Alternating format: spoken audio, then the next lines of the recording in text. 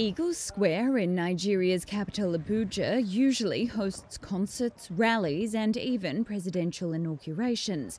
But since the onset of the global health crisis, it has a new role: punishing those who break the rules. It's the site for one of several pop-up courts that are being deployed across the country.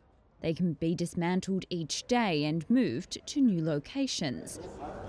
Unemployed graduate Martin Uka is one of those brought by police to appear before a judge for breaking rules such as mask wearing, social distancing and limiting gatherings. I was actually sitting and waiting for a job interview when they came in to arrest me. So I never knew they were up to this. If not, I was having my face mask on me. He and several dozen others are fined 3,000 naira, or nearly $8 with an option of community service.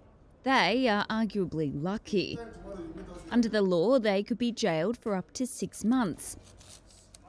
Uka says he will be careful in the future. I don't really feel bad. I know I'm paying for my sins, actually.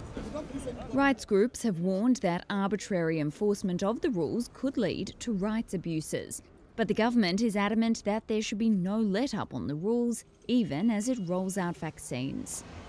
Africa's most populous nation started vaccinations last week after receiving nearly 4 million doses through the World Health Organization's COVAX scheme.